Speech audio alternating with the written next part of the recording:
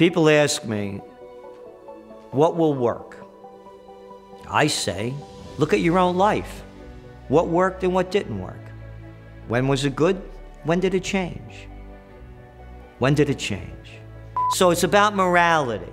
And until the morality comes back to this country, nothing is going to change.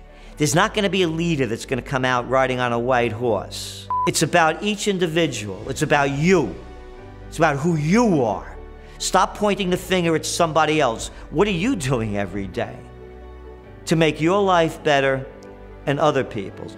For me, hell is taking that last breath and knowing that you weren't the person who you said you were.